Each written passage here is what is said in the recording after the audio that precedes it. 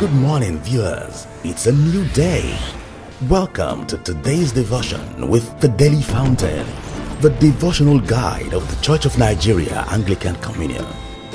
Invite your family and friends. Get your Bible and your Daily Fountain manual while our devotional leader takes us on today's devotion. Good morning, viewers. We welcome you to a brand new day, a very wonderful day that the Lord has made for us. The 14th day in the month of May in the year 2021. Well, welcome to this glorious day, and we pray that the Lord who brought us into this day will bless us. And as we begin this day in His presence, it's our prayer that His presence will carry us through to the end of this day in Jesus' name. Therefore, we call on you to join us in the Daily Fountain Devotional, the devotional of the Church of Nigeria Anglican Communion, as we reflect and meditate on the Word of God. Let us pray. Our dear God and Father, we give you hearty thanks and praise for your goodness, your love, your mercy upon us.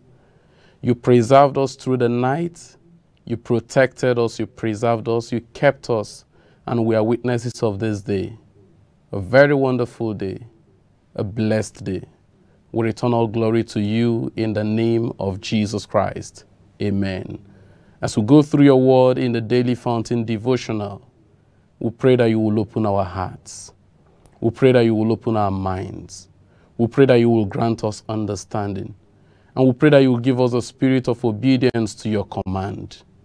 That through this word, we will gain directions and corrections where necessary, to the glory and to the honor of your name. In Jesus' name we pray. Amen. Once again, you're welcome to this wonderful day. For our Daily Fountain Devotional this morning, we'll be looking at a topic that says, beware of stumbling blocks. Beware of stumbling blocks. I'll be reading from Deuteronomy chapter 3, verse 23 to 29. Deuteronomy chapter 3, verse 23 to 29.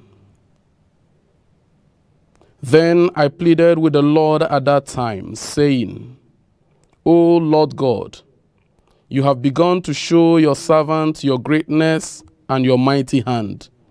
For what God is there in heaven or on earth who can do anything like your works and your mighty deeds? I pray, let me cross over and see the good land beyond the Jordan, those pleasant mountains and Lebanon. But the Lord was angry with me on your account and would not listen to me. So the Lord said to me, enough of that. Speak no more to me of this matter. Go up to the top of Pisgah and lift your eyes towards the west, the north, the south, and the east. Behold it with your eyes, for you shall not cross over this Jordan. But command Joshua and encourage him and strengthen him, for he shall go over before this people, and he will cause them to inherit the land which you will see. So we stayed in the valley opposite Beth Peor. This is the word of God. Thanks be to God. As pointed earlier, our topic this morning says, beware of stumbling blocks. The topic before sounds more like a warning. It sounds more like a caution to take heed, to consider our ways, and to be conscious of things that will act as stumbling blocks against us attaining our eternal destiny. It says beware. And whenever the word beware is used, it implies being careful about something or someone. And such things are things that can deny one of certain privileges, rights, or opportunities set by God for such person.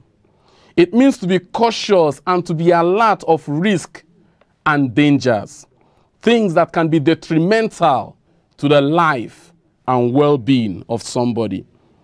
And the fact remains that anyone who ignores this caution sign is bound to face the impending doom or danger that comes with it.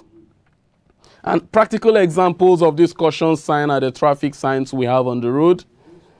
You can see a sign pointing you to a sharp bend, a narrow bridge, a speed bump. And when you ignore such signs, you fall into danger.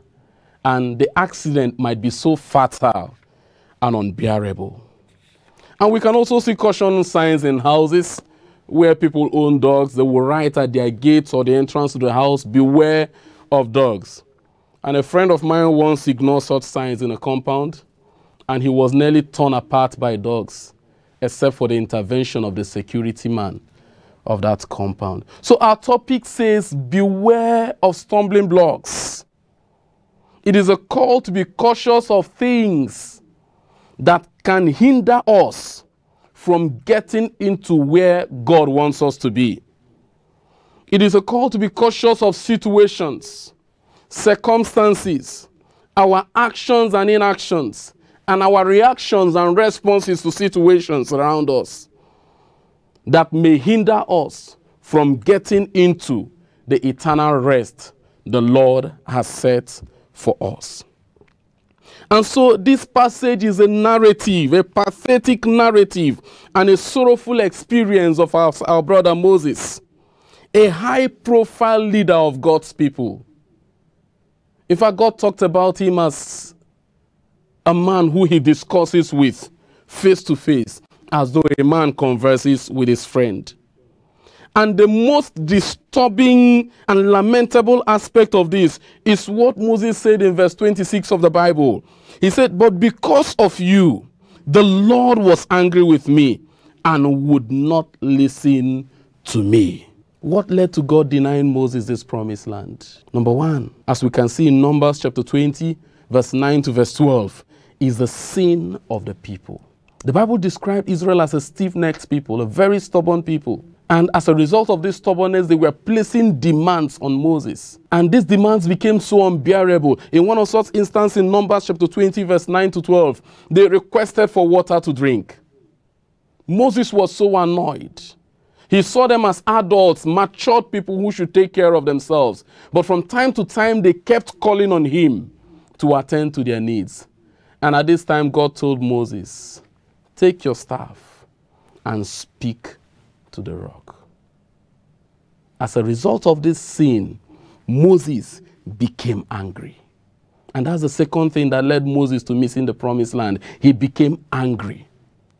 Anger spurred him to disobeying the command of God. God said, "Speak to the rock." And Moses struck the rock, not just once, but twice. And he yelled on the people to behold the water they wanted. Now, this act made a high-profile leader like Moses to lose entrance to the kingdom promised by God. Brethren, let us pause, take a deep breath, and reflect over this. Moses, a man who had a very special revelation of God. Moses, a man who even saw the form of God on Mount Horeb. Moses, a man whom God spoke of in Numbers chapter 12 from verse 6 to 8, it says, "Hear my words. If there is a prophet among you, I, the Lord, make myself known to him in vision. I speak to him in a dream. But not so with my servant Moses.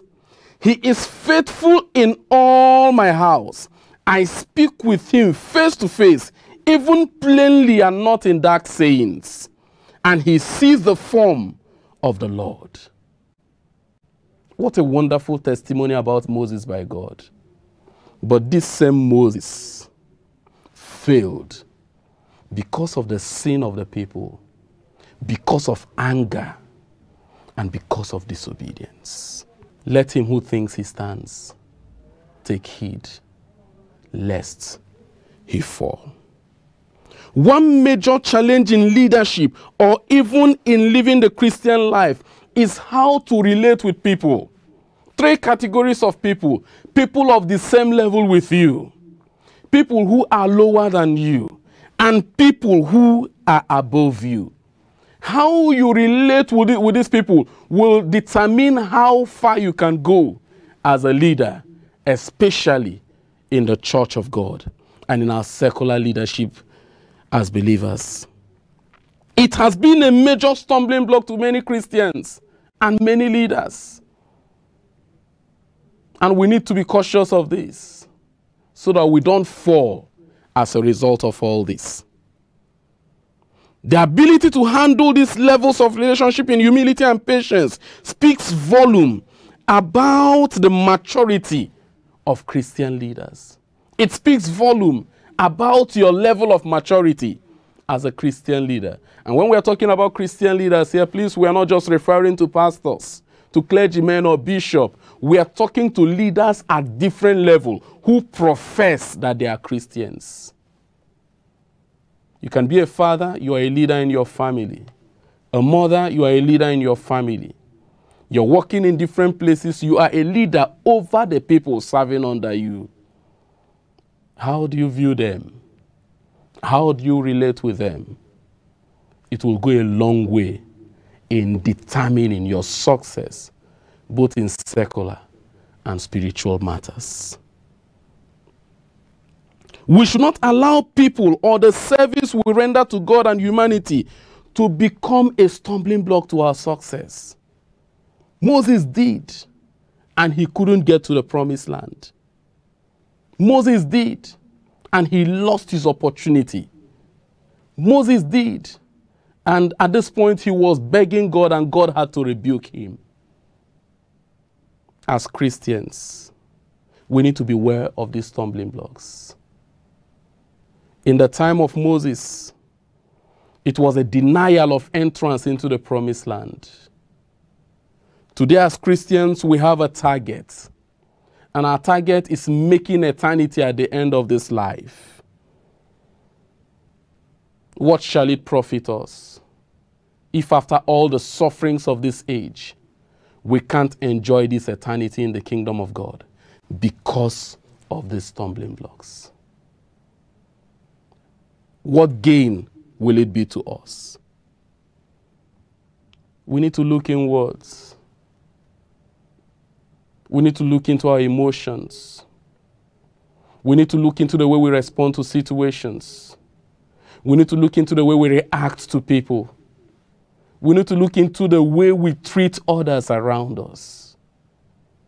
These are some of the little things that can deny us access to God's kingdom. And it's my prayer that we'll run this race, we'll finish well, and we'll wear the crown that the Lord has set for us. Let us also note something from this text. Moses was directed by God to commission, encourage, and strengthen Joshua to take over the mantle of leadership from him. As leaders, as a leader, are you working hard to raise a replacement for yourself? By the time you get away from the scene, will there be somebody who can stand in and represent you? It's another challenge we need to take up. Our replacement speaks volume about our achievements.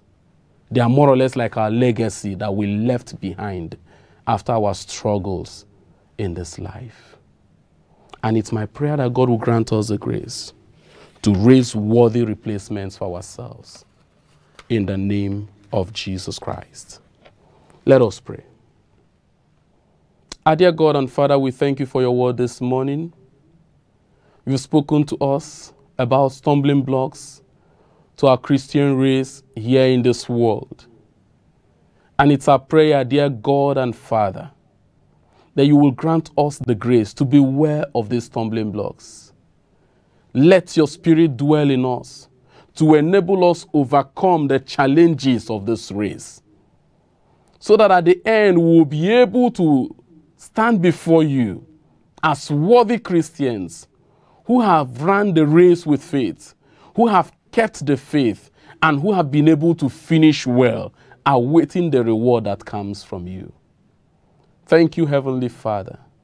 And just as Moses, may you grant us the grace to raise worthy representatives who will stand in when we are no longer there.